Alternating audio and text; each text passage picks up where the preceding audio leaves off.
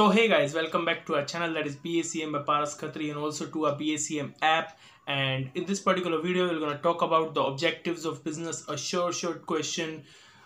कई बार आता है पेपर में, बार बार आता है पेपर में, सो इस वीडियो को मिस मत करना यार.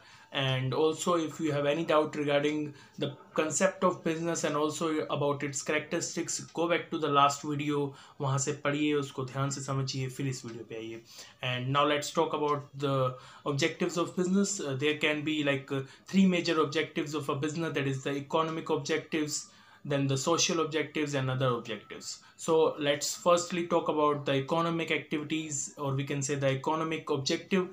कि एक बिजनेस के जो ऑब्जेक्टिव्स हैं, जो उद्देश्य हैं, वो बेसिकली मैं, देखिए आपको पता ही होगा, अभी तक लास्ट वीडियो अगर आपने देखी है तो मैं पहले इंग्लिश में बोलता हूँ फिर हिंदी में बोलता हूँ, बिकॉज वी वांट कि एक ही बारी में इंग्लिश मीडियम के लिए भी और हिंदी मीडियम के लिए, दोनों के लिए ही जो है वो कोर्स कंटेंट तैयार किया जा सके. सो अगर आप इंग्लिश मीडियम के हैं तो हिंदी भी अगर आप सुन लेंगे तो that would not harm you, and also अगर हिंदी मीडियम वाले भी इंग्लिश को सुन लेंगे तो that would not harm them as well. So I hope you are comfortable with it. And also so let's talk about कि हिंदी में अब इसको, जो व्यवसाय के उद्देश्य होते हैं वो तीन प्रकार के होते हैं: आर्थिक उद्देश्य, फिर सामाजिक उद्देश्य और अन्य उद्देश्य. तो सबसे पहले बात करते हैं हम इकोनॉमिक, हमारे जो ऑब्जेक्टिव्स हैं यानी कि जो आर्थिक उद्देश्य हैं उनके बारे में. ठीक है, so basically objective of a business यानी कि एक जो व्यवसाय का उद्देश्य होता है वो यही होता है कि लाइक उसको ज़्यादा से ज़्यादा प्रॉफिट कमाना है. हमने आज तक सबने यही सुना है कि बिजनेस करना है, क्यों करना है जी, मेरे को बहुत सारा पैसा कमाना है. लेकिन ऐसा ज़रूरी नहीं है. सिर्फ इसीलिए जो है वो बिजनेस नहीं किया जाता कि हमें बहुत सारा पैसा कमाना है, इसके अलावा भी बहुत सारे जो है वो रीजंस होते हैं. सो वो सब रीजंस हम आज जानने वाले हैं कि बिजनेस करना क्यों है आखिर, है ना. So first is the economic purpose, और we can say economic objective यानी कि सामाजिक जो हमारे उद्देश्य हैं उसके अंदर जो हमारा फर्स्ट है, that is first is earning profit. इसके अंदर no doubt, I guess you are very clear with it, earning profit, लाभ अर्जन करना. सो लाभ अर्जन करना या अर्निंग प्रॉफिट जो है वो सबसे टॉप मोस्ट ऑब्जेक्टिव होता है किसी भी कंपनी के लिए, किसी भी बिजनेस के लिए, अगर वो बिजनेस स्टार्ट कर रहा है तो.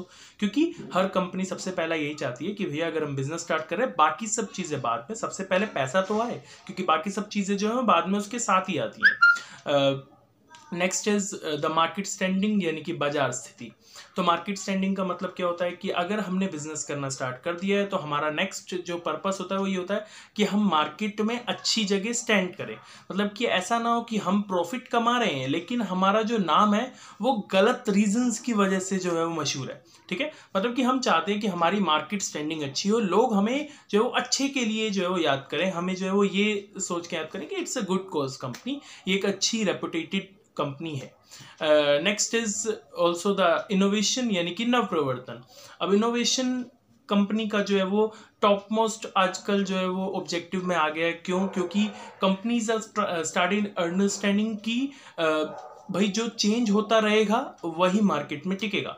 बिकॉज टेक्नोलॉजिकल ज़माना है, तकनीकी का ज़माना है. आज के टाइम पे हर कंपनी जो है वो यूं जो है वो अपनी टेक्निक्स चेंज कर रही है. क्यों? क्योंकि आज के टाइम पे लोगों को भी कुछ ना कुछ नया चाहिए. ठीक है, अगर आप आज एक मीम देखते हैं अपने सोशल मीडिया पे तो कल वो पुरानी हो जाती है, वो ट्रेंड करती नहीं रहती है बहुत टाइम तक. क्यों? क्योंकि इनोवेशन का जमाना है, कुछ नया चाहिए हर किसी को हर टाइम. सो वो जो नया चाहिए वो कंपनीज के मामले में भी आता है. तो इसीलिए कंपनीज जो है वो आजकल अपने इनोवेशन पे, अपने नव प्रवर्तन पे, मतलब कि they always keep to trying hard कि कुछ नया आ सके, कस्टमर को कुछ नया मिल सके, इसीलिए वो इनोवेट करती रहती है. नेक्स्ट इज इम्प्रूविंग प्रोडक्टिविटी यानी कि उत्पादकता को बढ़ाना. ठीक है, तो अब देखिए प्रोडक्टिविटी को क्यों बढ़ाना इंपॉर्टेंट है, ये हर बिजनेस का जो है वो लाइक पर्पस रहता है. क्योंकि जब आप अपनी प्रोडक्टिविटी को बढ़ाते हैं तो कहीं ना कहीं आपकी कॉस्ट जो है वो कम होती है. जैसे इसका मैं आपको एक बेस्ट एग्जांपल देता हूँ. मान लीजिए कि आज मैं आपको बोलूँ कि आपको ना एक प्रोडक्ट तैयार करना है, मतलब मैं आपको ऑर्डर देता हूँ कि आपको ना सिर्फ एक ही पेन बनाना है. ठीक है, आप उसके लिए प्रोड्यूसर ढूंढिए, रॉ मटेरियल ढूंढिए, सब कुछ ढूंढिए, एक ही पेन तैयार करना है आपको. और फिर मैं आपसे कहूँ कि मुझे ना आपसे 1,00,000 पेन चाहिए, तो अब आप ही मुझे बताइए कि आप मुझे कौन सा वाला सस्ते में देंगे. एक पेन आप मुझे सस्ते में बेचेंगे बना करके, या 1,00,000 पेन जो है वो पर यूनिट मुझे सस्ता पड़ेगा? ऑब्वियस ही बात है, यूल से 1,00,000 वाला ही सस्ता पड़ेगा. क्यों? Because there you will be like buying raw material in bulk, है ना। अब वहां पर जो है वो बल्क में रॉ मटेरियल लेने वाले हो, मशीन्स चलेंगी तो ज्यादा माल निकालेंगी एक ही बार में, तभी तो वो जो है वो उनका खर्चा निकल पाएगा मशीन चलने का। सो आई होप आप कनेक्ट कर पा रहे हैं। तो जब भी उत्पादकता बढ़ती है यानी कि प्रोडक्टिविटी बढ़ती है तो हमेशा जो है वो कॉस्ट नीचे आती है, कॉस्ट कम होती है, एंड कॉस्ट कम होगी तो ultimately it will be beneficial for the company in terms of monetary, मतलब कि इकोनॉमिक के तौर पर यानी कि आर्थिक तौर पर कंपनी के लिए बेनिफिट होगा। And next is optimum utilisation of physical as well as financial resources, यानी कि भौतिक एवं वित्तीय संसाधनों का जो है वो पूर्ण रूप से इस्तेमाल करना। अब देखिए ऑप्टिमम यूटिलाइजेशन ऑफ रिसोर्सेज क्यों इंपॉर्टेंट है। आप पर पहली बात तो दो रिसोर्सेज की बात हुई, first is physical resource, second is financial resource, यानी कि भौतिक संसाधन और वित्तीय संसाधन। अब ये भौतिक और वित्तीय संसाधन क्या होता है पहले उनको समझते हैं।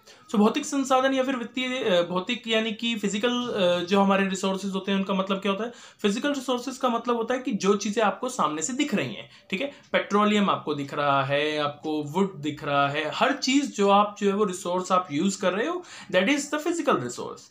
एंड द फाइनेंशियल रिसोर्सेज, वित्तीय संसाधन क्या होता है, पैसा। तो देखिए आपको इन दोनों का ही जुडिशली इस्तेमाल करना है, दोनों को ही इस तरीके से इस्तेमाल करना है कि आप उससे ज्यादा प्रॉफिट निकाल सको। मतलब कि ऐसा ना हो, इसका बेस्ट एग्जांपल कि भाई हो सकता है कि आपने पहली बार जो है बिजनेस की आपकी फंडिंग हुई हो, आपने इतना सारा पैसा देखा, आप देख करके ही जो है वो पागल हो गए कि भाई अरे यहाँ पे ये कर लेते हैं, वो कर लेते हैं, ये कर लेते हैं, तो आपने जो है वो मतलब कि अननेसेसरी खर्चे करने शुरू कर दिए जो कि आपके बिजनेस से रिलेटेड भी नहीं थे, आपके मेन बिजनेस के लिए रिक्वायर्ड भी नहीं थे। सो आई होप आप कनेक्ट कर पा रहे होंगे। तो आपको जो है वो इनका ढंग से इस्तेमाल करना है, इनको ऑप्टिमम यूटिलाइजेशन करना है। अब ये हमारा जो है वो इकोनॉमिक ऑब्जेक्टिव यानी कि जो हमारा आर्थिक उद्देश्य है वो कंप्लीट हो गया है। अब हम बात करते हैं अपने सोशल ऑब्जेक्टिव की यानी कि सामाजिक उद्देश्य की। तो सबसे पहला है supply of desired quality of product, यानी कि उच्च गुणवत्ता वाले पदार्थों की पूर्ति करना।